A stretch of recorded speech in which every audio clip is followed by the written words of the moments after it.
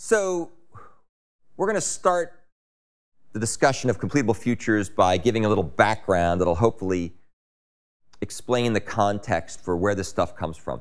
And I do this deliberately because most people are familiar with this first topic, but as we get into the asynchronous stuff, depending on your background, you may be less familiar with that approach. So I want to do this gently.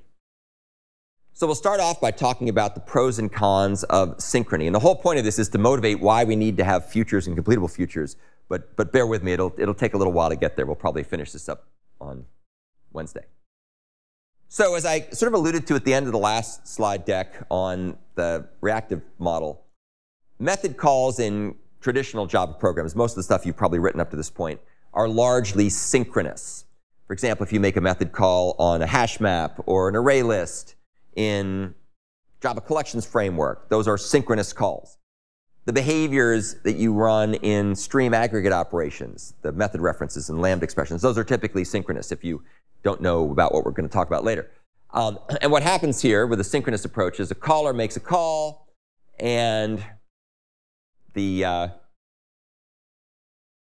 caller borrows the thread of control, sorry, the callee, this guy, borrows the thread of control of the caller until the computation finishes. So up here, this guy makes a call, the callee borrows the thread.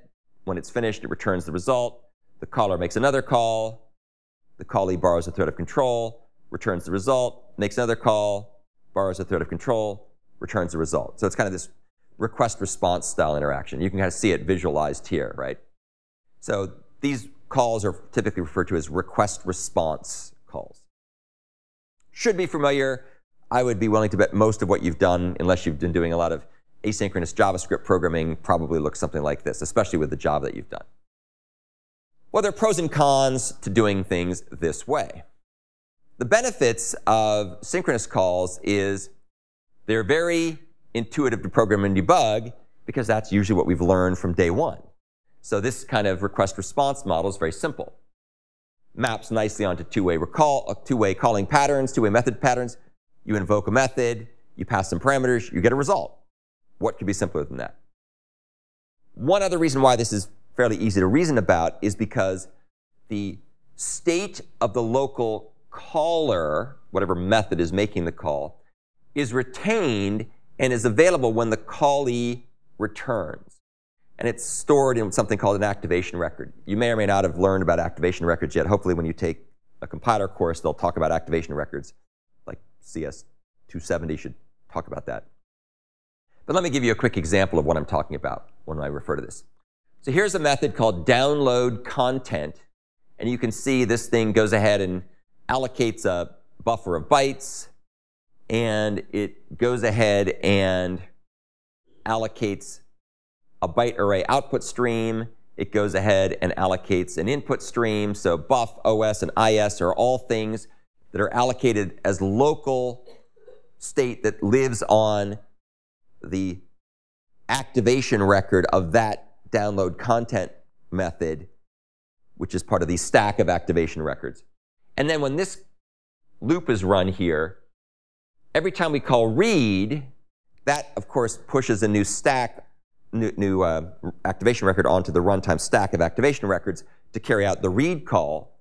And when read returns, it updates bytes, and IS is still the same as before, buff is still the same as before. When we say os.write, we pass in buff. That'll obviously push a new activation record on the stack for the write call. When that returns, everything is in the right place, the values make the right sense, and that's because they've been stored magically for you on the current activation record in the runtime stack, so you don't have to keep track of that state manually. It's done for you automatically. That's the whole point of using a stack, is to make method calls easy and seamless to reason about.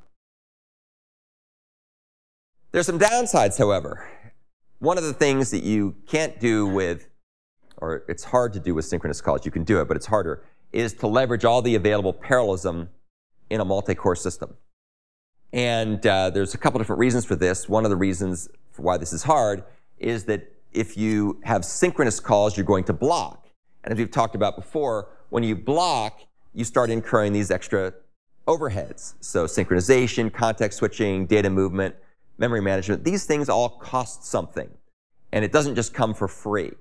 And if you're not careful, you can end up with a system that's got lots of threads running around, and they're blocking, and it's confusing and hard to reason about and inefficient. I always like this, this diagram to sort of illustrate the point, right? So what we'd like to have is, a bunch of threads that are just off minding their own business, eating out of their own bowl. But in practice, this is what it really looks like, right? Everybody starts going crazy, and everything's get overrun, and it's complicated and error-prone. Another thing that makes this difficult is selecting the right number of threads to use for blocking synchronous operations can be rather tricky. And we've talked about this several times back along the way. So let's imagine we've got some kind of image stream gang program, which we talked about before, and we want to have a way to download an image. Well, how many threads should we put in our pool to do this? What's the right trade-off between performance and resource utilization? And it turns out it's sometimes hard to figure this out with synchronous calls. So one thing we could do is we could allocate a whole lot of threads, which will make things run efficiently, because then whenever one thread blocks, there's other threads that are available to run. But we'll end up using a lot of threads, so that could be inefficient from a resource management point of view. The alternative approach is to minimize the number of threads, so you'll have efficient resource utilization, but then you've got a bunch of threads sitting around, or a bunch of cores rather, sitting around not being used properly. So you've got to pick the right choice. Now, we have talked about various ways to do this before in the context of setting those properties, using managed blockers, and so on. But this is tricky, and it's particularly tricky when we talk about I/O-bound programs, where you need to have more threads to run efficiently. So the point is that this can be a little hard. And if you're not familiar with some of the tricks of changing the size of the streams, common fork join pool, that can be tricky. You can also use the managed blocker, but that can be tricky. There's lots of tricky things you need to do. So that's a quick summary of the pros and cons of Synchrony. Now, obviously, the whole point of this was really to say there's got to be something better than classic synchronous programming. And it turns out that there is. The tricky part here, the other side of the equation, is Synchrony is pretty easy to program, pretty easy to reason about.